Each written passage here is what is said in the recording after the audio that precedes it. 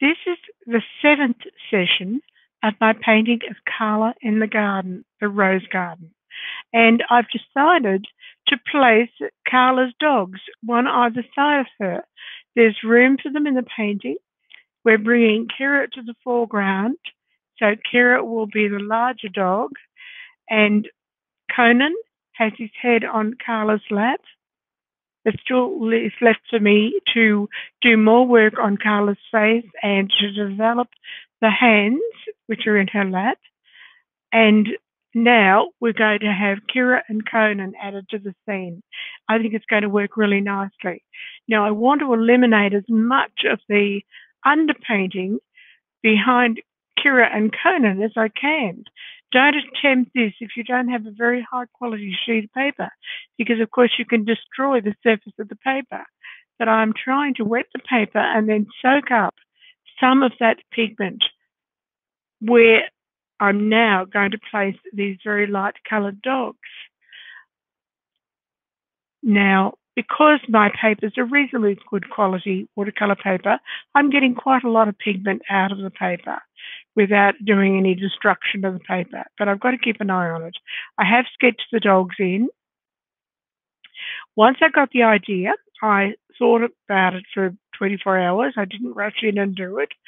I allow myself time to visualise the idea into the work, and I discussed it with several people, my husband, my granddaughter, and Carla. And Carla loved the idea. Now, I sent 2 preliminary sketches of how it might look to Carla, and she and I both chose this one. I have multiple layers now, which is something I like. We've got Kira to the foreground. We've got Conan sitting a little bit behind Carla, but with his head on her knee. That places his head further forward than her head. And then, of course, the rose bush is behind, and then the far-off distance a suggestion of out-of-focus trees. So multiple layers now, a lot of depth into this scene. Very happy with that.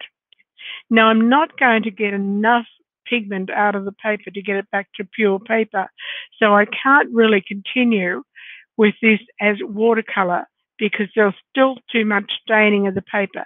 So I'm going to need to put an opaque medium onto the paper. So at this point, I have to decide if I wanted to continue in any other medium that would work on paper. And it's still not a clear decision, but I will probably proceed with opaque watercolor, which is gouache. Still remains a watercolor.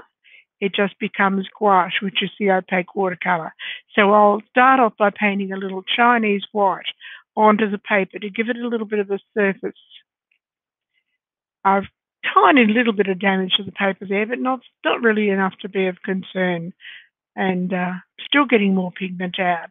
So I spent about 20 minutes working on this, just gradually rinsing and rinsing. Another thing I could have done, I could have held the paper under the tap and allowed water to run over this small section where the dog is. However, the risk of doing that would be that I might have washed out paint where I want it to be. And I'm very happy with the dress. I don't want to mess around and risk paper splatters into that area. So this was the safest way for me to do it. If you're doing commission work, it's a good idea to do these preliminary sketches and send various ideas off, like this one here. I've superimposed the 2 dogs, photographs of the dogs, over the portrait, and I've sent that off to Carla, and that's what she looked at and loved. So that's the guide now, and I'll have that beside me as I continue on and paint Kira and Conan into this painting. I think that will look really good. Now, the dogs won't be painted as you see them there. We're superimposing a new element into a painting that's already started, and the lighting must complement the lighting that's already in the painting. So there's going to be a shadow cast over the body of Conan, Conan being the dog that has his head on Carla's lap. We don't want his body to be in bright focus. We've already thrown a shadow on Carla's leg, so we'll also throw that same shadow across Conan's body. We'll have his head more in focus. We need to develop Carla's hands that are in her lap. Now, Kira, we don't want a lot of focus down around her paws, which are very low down in the painting. So we're going to need to basically shade that too. So we're quite happy with our plan, and we'll proceed with that in the next stage. So here I start putting the opaque watercolor, the gouache, into the painting, the Chinese white. One. A concern that I have at this stage is the possibility of bleed through. Darker colours can bleed through lighter colours, and these dogs are very light in colour, and if I paint them over a underpainting that's tinted darker than the light of the dog, it may work for a print in that you may get a perfect image immediately that would work beautifully for taking a print.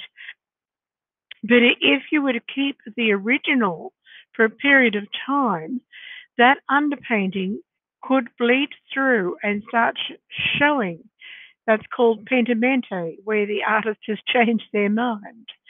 Now, a way around that might be, after I've applied this gouache and it's dried, to seal that surface with a non-bleed through cover, something like perhaps the schminky pastel fix. I could paint that over the gouache painting of the dog. Important not to apply that gouache too thickly, otherwise it could crack. Now, you've got to keep all these things in mind if you want to have an archival quality painting. You can't just experiment. You can't just do anything and hope the painting's going to last. So this gouache covering is going on fairly lightly, not caking it on. I'm putting it on so it will absorb into the paper. And I think I will seal it. And then I could complete the work in, say, pastel pencils or even soft pastels. Even, well, as I said, we could do gouache up to the point where we seal it, because the gouache would need to adhere to the paper, whereas the pastel fix would give a slightly textured surface, which would be more suitable then for going into with pastels. So I've got many ways that I could finish this painting off. The main thing is that I'm going to have to go into an opaque medium because I've made the decision to add things after my initial plan. I hadn't allowed for them and kept that paper pure white. And that's where it's very handy for the watercolorist to have an opaque medium that they can branch into. We don't always plan everything exactly as we wanted it to begin with. And I'm loving the fact that I decided to put the dogs in. The dogs weren't in the garden at the time. The dogs have never been to my garden. But I know Carla loves her dogs. And I just sort of could visualize that in her home element, the dogs would be there. So both her and I like this idea.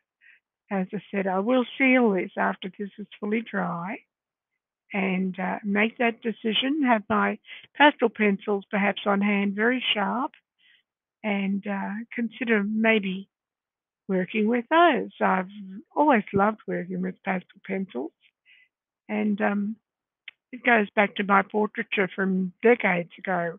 I did a lot of fairly realist portraiture using the pastel pencils. So I think that worked very nicely for these golden retrievers.